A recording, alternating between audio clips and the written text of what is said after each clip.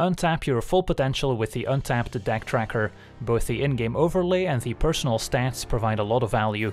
Download it for free today using the link below and you'll be supporting the channel at the same time. Hello and welcome to another standard gameplay video. Today we are revisiting our Unpredictable Cyclone deck, which is a pretty crazy brew involving 4 copies of Unpredictable Cyclone from Ikoria.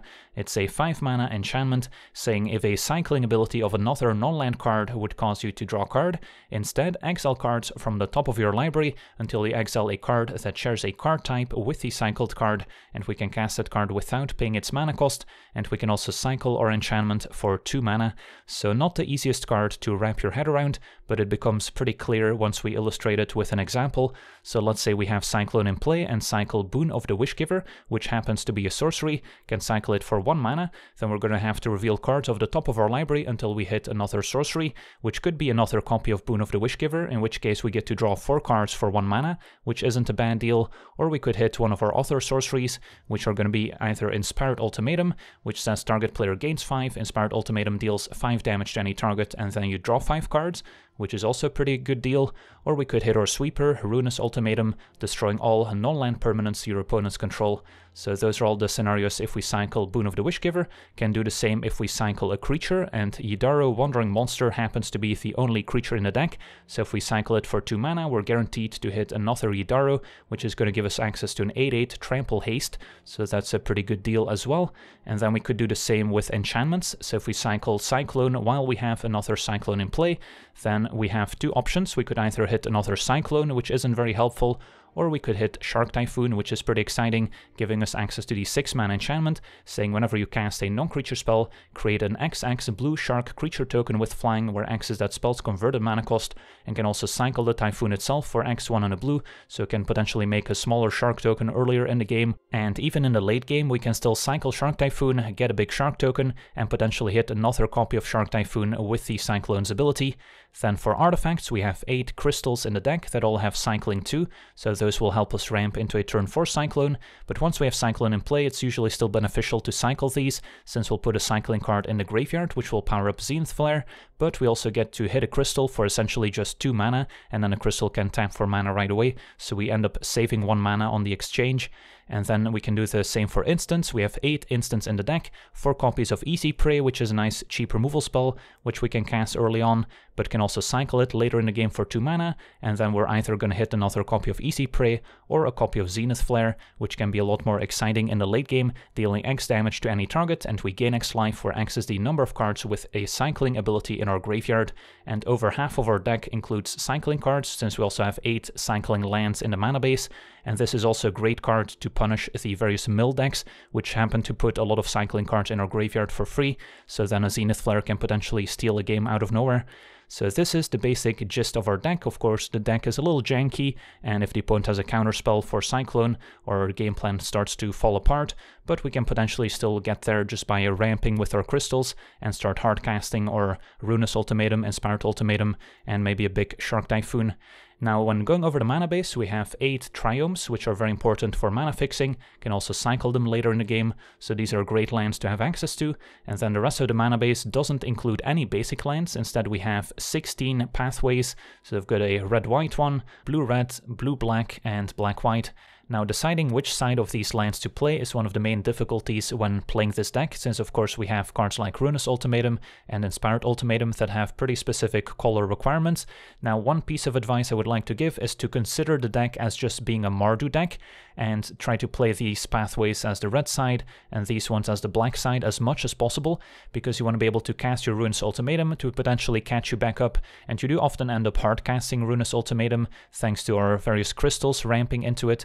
So just being able to cast Ruinous Ultimatum to save you when you're behind is very important, and then at some point you'll maybe get blue mana thanks to Rogaran Triome and Rogaran Crystal, so at some point you'll be able to hardcast your Inspired Ultimatum and cycle your Shark Typhoon, but for the most part consider the deck as just being Mardu for Ruinous Ultimatum. And before I forget, we also get to play with Kahira, the Orphan Guard, as our companion, since the only creature in the deck happens to be a dinosaur, although we're not going to end up casting Kahira all that often. So yeah, that's our deck. Now let's jump into some games and see how the deck does. Alright, we're on the play, and yeah, don't hate this. We've got a few early cyclers, but a ramp. Missing Cyclone, but hopefully we can cycle into it.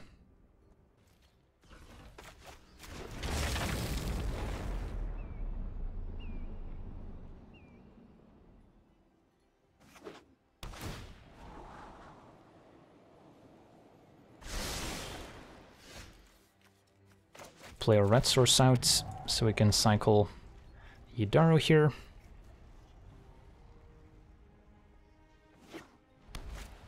Facing red-white, turn 2 birth.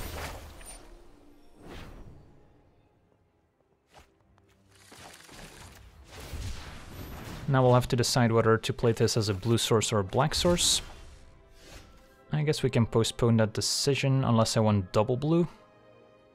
Also then we might not be able to cast the Author Ultimatum, but given that all my cards in hand are blue, I think I'm down to play this as a blue source.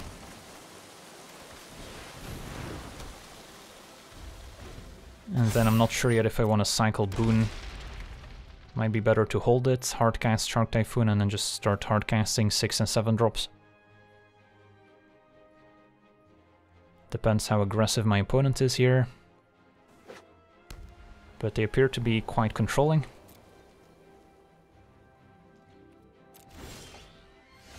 Easy prey I can cycle.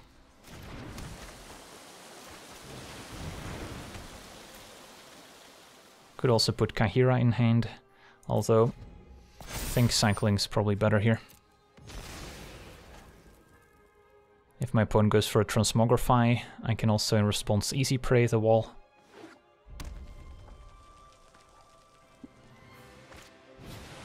Alright. No Harmonious Archon for you. And a Shark Typhoon for me. Let's see if they have a Banishing Light.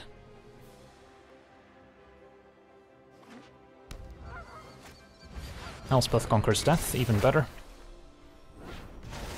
Didn't want to see that one. So I can Ultimatum now, or I can hardcast another Shark Typhoon. Next turn the Elspeth tax means I won't be able to cast Ultimatum. I will be able to play Boon if I draw another land. I think I'm still hardcasting Typhoon here. I can't resist.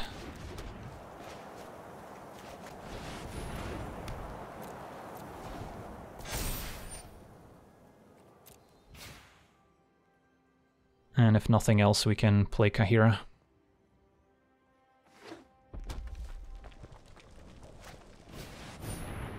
And that's why you shouldn't hardcast Shark Typhoon.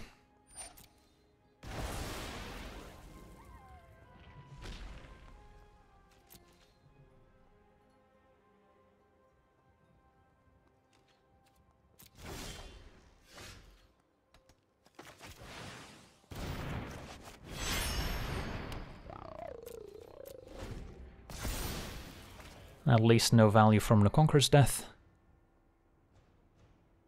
Now, have I learned my lesson?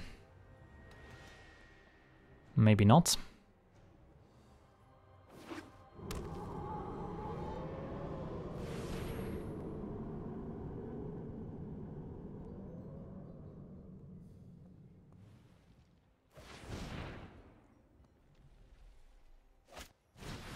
Casket for Kahira, that's fine.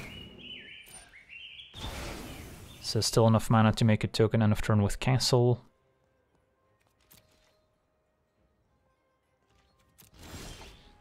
Ooh, Cyclone. Alright, I guess we'll play Cyclone and then I can cycle Boon at instant speed.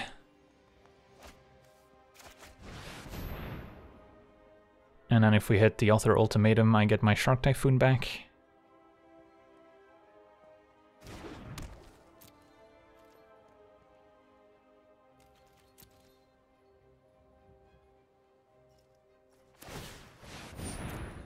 So there's a token. Let's see if they have another Transmogrify effect.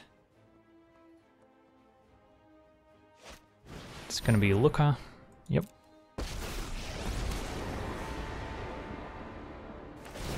And then in response to the minus, I should probably cycle in case we hit another Inspired Ultimatum.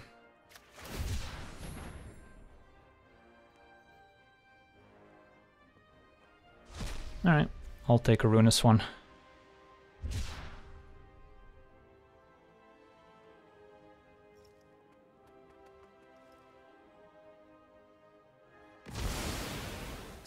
Welcome back, Shark Typhoon. I missed you.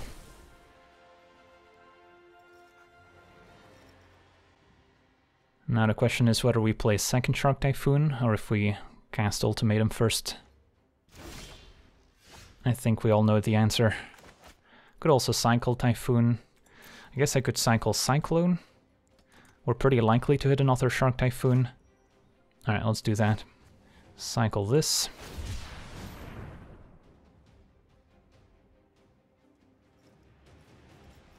Alright, hit a Cyclone, still makes a 5/5. And then I guess we'll cycle this one end of turn, making a 3/3 Shark and hopefully hitting another Typhoon.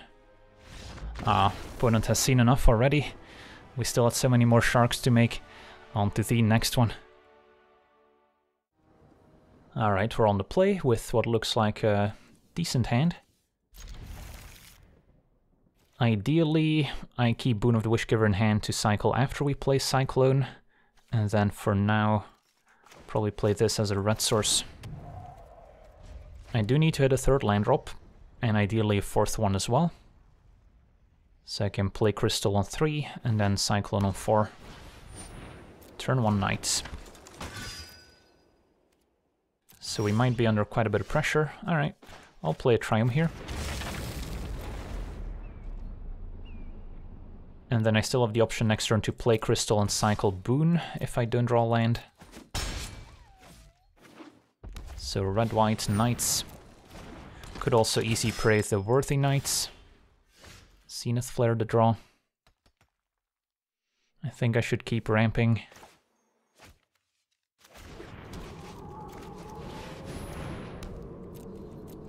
And then hang on to my Boon. Next turn I can always go Crystal and then cast Easy Prey.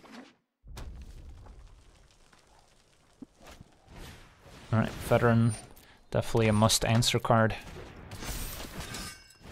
And Red Cap. Serpent with a very aggressive start. Although we might still be able to survive if we get a Ruinous Ultimatum going. Alright, so I can play Cyclone, although I can't cycle just yet. So I think the play might still be Crystal, cast Easy Prey, and then next turn we can play Cyclone and cycle Boon, and hopefully hit something good. So let's do that. Probably still playing this as a non-blue source in case we need to hardcast Ruinous Ultimatum at some point. And then I guess I'll pass.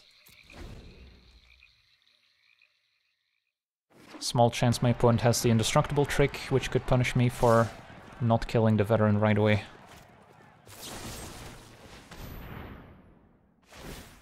No, they're gonna pump the Weasel back.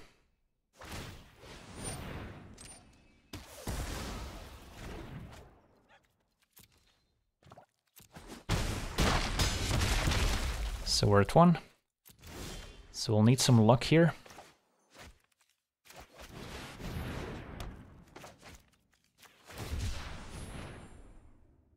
Do this now in case we hit another Boon, but we hit a Ruinous Ultimatum, alright. Now my opponent's probably got some haste creatures, so if I waited to cycle on the opponent's turn, I could have cast Ruinous Ultimatum basically at instant speed. But yeah, there's a Fervent Champion. But if Boon hits another Boon, then we could have potentially still played a land for the turn and cycled a second Boon to then hit a sweeper. But yeah, sadly Fervent Champion can finish us off. On to the next one. Alright, we're on the play with a potential turn 3 Crystal, turn 4 Cyclone with a Boon to cycle, so this could work out nicely. And then what land to play turn 1? Probably gonna need a red source, so we'll start there. And then I definitely want to hang on to Boon for as long as possible. Opponent on a blue-white version of Yorion, so hopefully they don't have too much interaction. And then probably play this as a white source.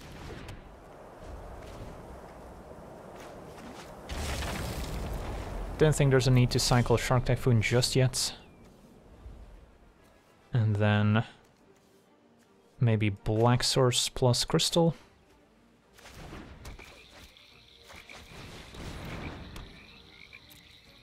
And we'll see if they have a Skyclave Apparition. Not yet. Alright, so we're relatively safe to play Cyclone. They can't Apparition it and they can't Conquer's Death next turn.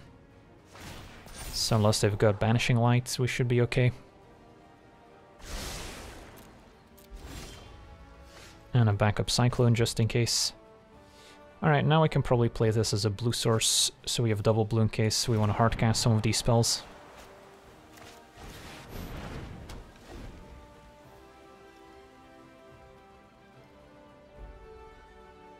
And we've got a good shot at hitting Shark Typhoon, or, I mean, backup Cyclone could also be good if they have a Conqueror's Death. Opponent just puts Yorion in hand. Alright, so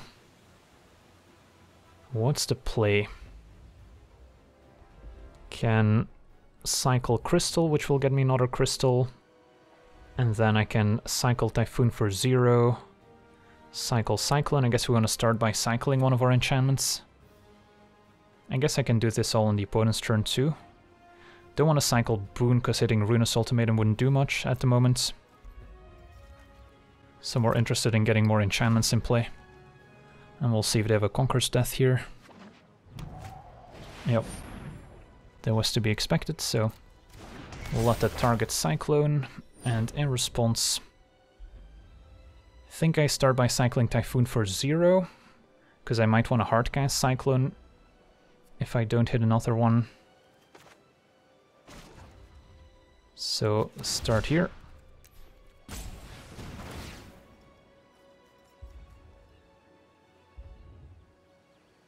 Alright, we hit a Shark Typhoon, that's still decent. Cycle this, or I guess I can cycle Crystal first now. Make a 3/3 Shark.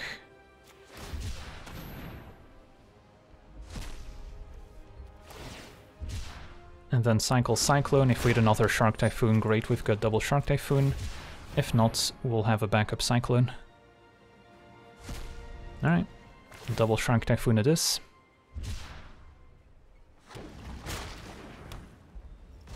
And then I can just hardcast Boon. Make 2 more Sharks. Doesn't seem all that bad. Of course my opponent can have a sweeper next turn, but we'll get to draw some cards in the meantime. What if I just Zenith Flare at instant speed? Maybe that's better. Yeah, that's probably better actually. I'll have to pay the Conqueror's Death tax, but we can still manage. And then probably one double black since we already have triple white.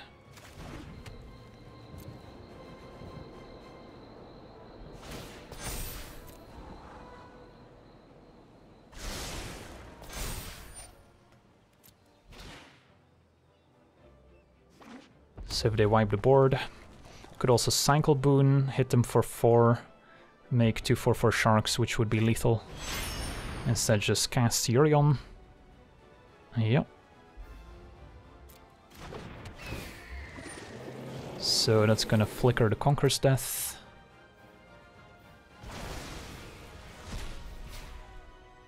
And then, do we have guaranteed lethal if I cycle Zenith Flare for 4? Make 2 Sharks, I have to chump this one. Yeah, they're still dead here. So I guess we'll do this now. Can't cycle the Crystal because of the Conqueror's Death tax.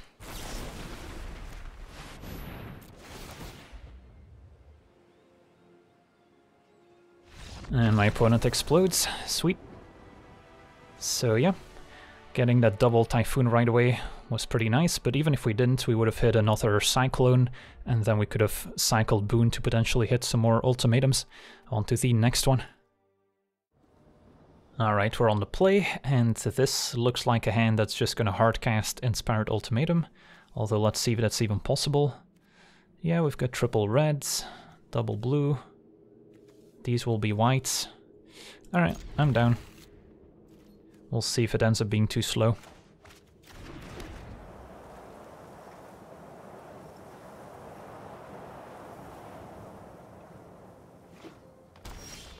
Ooh, Cyclone. Well, that makes things a little bit more exciting too. Now what? I think we still stick to the try and hardcast Ultimatum plan in case Cyclone doesn't work out. Could also cycle one of the crystals to try and hit my land drop naturally. Might be better. Opponent on Gruul. Ooh, Boon. Boon plus Cyclone is a combo. Top decking Ultimatum, not so much. So, don't have double red just yet. I guess I want to play this so I have black mana in case of an easy prey.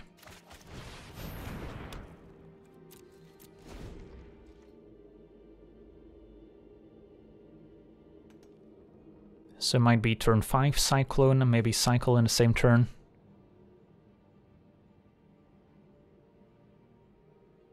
Hopefully we don't take too much damage in the meantime.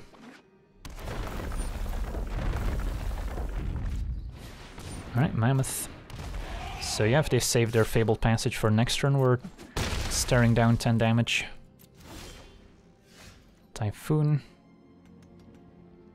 Think we just play Crystal. Could Typhoon cycle, make a 2/2 Shark, hope to hit my land.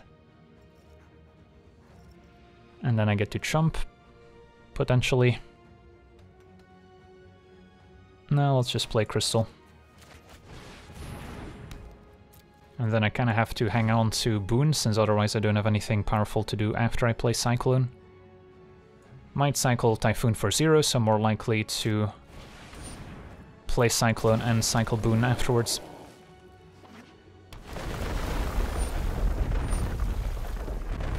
Alright, luckily no Fabled Passage, so we're not dead. Still taking 11.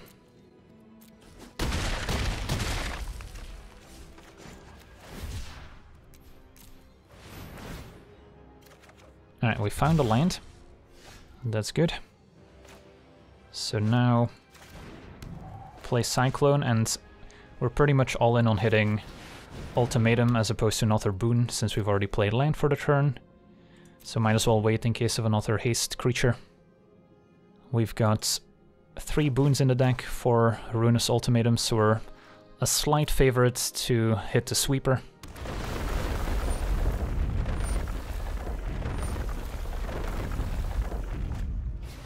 Great Henge. Yep, I mean that's gonna die to Ultimatum too. Alright, come on. Alright, we're still in the game.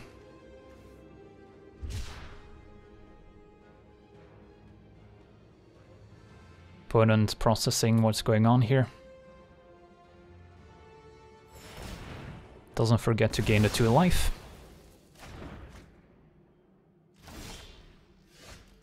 Can't quite cast my Inspired Ultimatum yet, but probably just gonna play Kahira to have a blocker.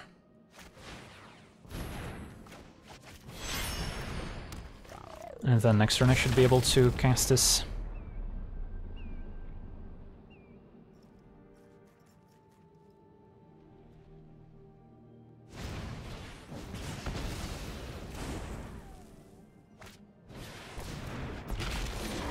Alright. Well, that's a pretty rude shield breaker, destroying my crystal. Luckily they didn't kill my blue crystal, so I can still maybe Ultimatum here. I'll chump. Alright, so we've got double blue, although I guess I don't have triple red. So there's no way for me to play Ultimatum with Pathway here. That's unfortunate. Yeah, we've got triple reds, but then no double blue, or double blue, but then no triple red. Alright, so I'll just have to play Triome tapped, and then hope for next turn. Although pretty likely to be dead here. I guess they don't have double red, so they might be stuck with Embercleave in hand. Nope. Just a stomp. Well, Ember's Shieldbreaker, definitely unexpected in the main deck here in Best of 1. Definitely got us pretty good. On to the next one. Alright, we're on the draw, facing a Lurrus deck, so if this is a mill deck, having Zenith Flare in our hands, quite valuable. And yeah, turn 3 Crystal, maybe turn 4 Cyclones, definitely where we want to be. Turn 1 Ruin Crabs, so... Ooh. Even have the boon to go with Cyclones, so... Yeah, just gotta hope they don't counter my Cyclone. And if they do, hopefully Zenith Flare can finish them off. Opponent's gonna mill me for 12 here on turn 2. So we'll have to take a look at Zenith Flare here to see how much damage it'll deal. Already up to 9. Can cycle a Yidaro. And then... which color do we choose? I will need double red eventually. I guess this as a white source is fine for now. Does my opponent know about Zenith Flare yet? They don't.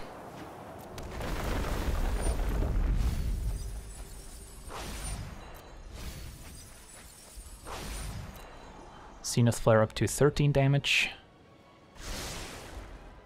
So we'll somehow need to bait out any counter spells they might have.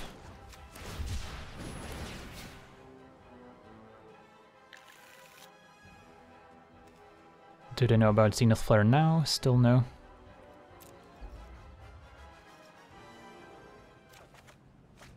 Second Zenith Flare. Alright, that's exciting.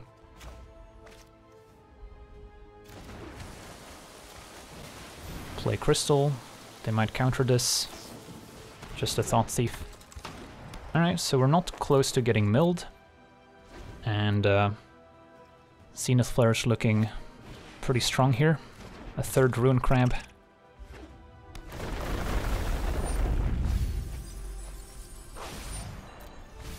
Let's see if we can one-hit KO our opponents. 23 cards remain.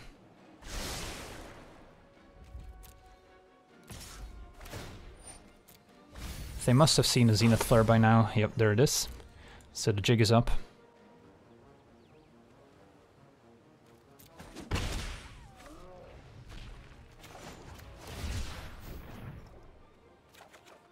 Alright, the third Zenith Flare.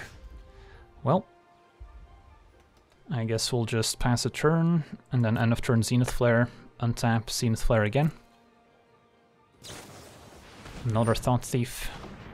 Sadly, this Zenith Flare isn't quite lethal, so we'll have to let them untap, mill me,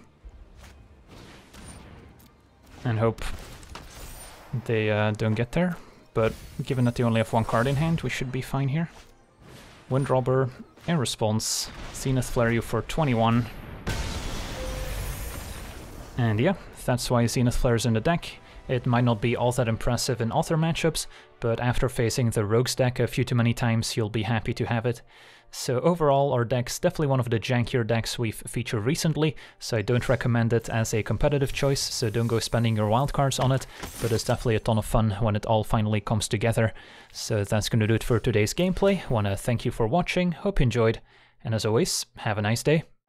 I also want to thank all my patrons for being part of the channel, and you can become a patron yourself today and decide the topic of future videos over at patreon.com/LegenVD.